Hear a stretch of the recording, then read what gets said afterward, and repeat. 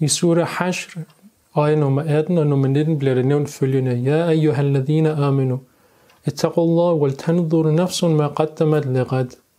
Og jer, der tror, have Gud frygtighed, frygt Gud, og se, hvad der sker foran jer, hvad der bliver sendt til den kommende dag. Det vil sige, hvad er det, I sender foran jer til dommedagen, som vi ved er dommedagen og det, der sker efter dommedagen. Paradis og helvede, ikke nogen mærkelige størrelser, hvor der kommer til at ske noget uventet.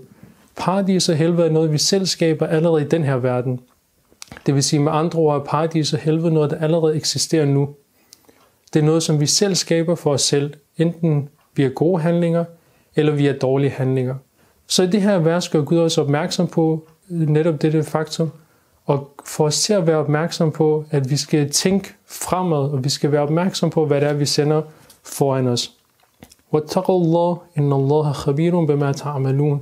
Igen bliver det nævnt, frygt Gud, og Gud ved sandelig, hvad det er, I gør, hvilke handlinger der er, I udfører.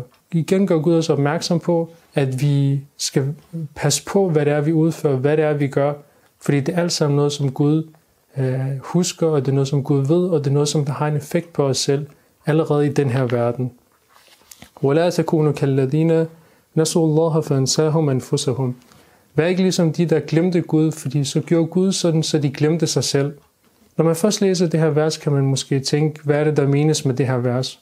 Men når man tænker lidt dybere over det, ser man, at de mennesker, der har glemt Gud, i virkeligheden også har glemt dem selv. De har glemt dem selv på den måde, at de har glemt, hvad virkeligheden af mennesket er. Hvad er det egentlig, der gør et menneske til et menneske? Er det, at det går på 2 ben? Det er der også andre dyrearter, der gør. Er det, at det kan tale og kommunikere? Det er der også andre dyrearter, der kan. Er det, at det kan tænke? Det er der også andre dyrearter, der kan. Det, der gør mennesket særligt, er, at det har et rationale, og det kan skelne mellem godt og ondt. Og Gud forventer, at vi skelner mellem godt og ondt, og vælger det gode, og vælger det dårlige fra.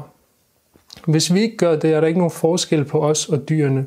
Og vi har beretninger, der siger, at et menneske, som der handler ud for det rigtige, kommer på et højere stadie end en engel, og et menneske, som handler ud for det forkerte, kommer på et lavere stadie end et dyr.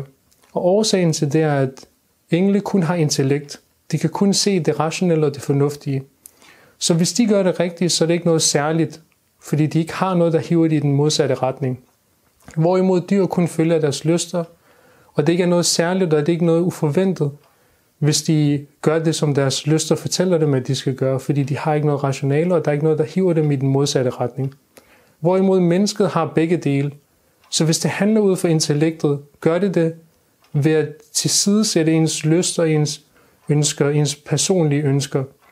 Hvorimod hvis man vælger ens lyster, og så har man samtidig tilsidesat sit intellekt. Og derfor er man i virkeligheden værre end et dyr. Ulaika humul fasiqun. Det er dem, som der er fasiq. Fasiq er en person, som der åbenlyst synder.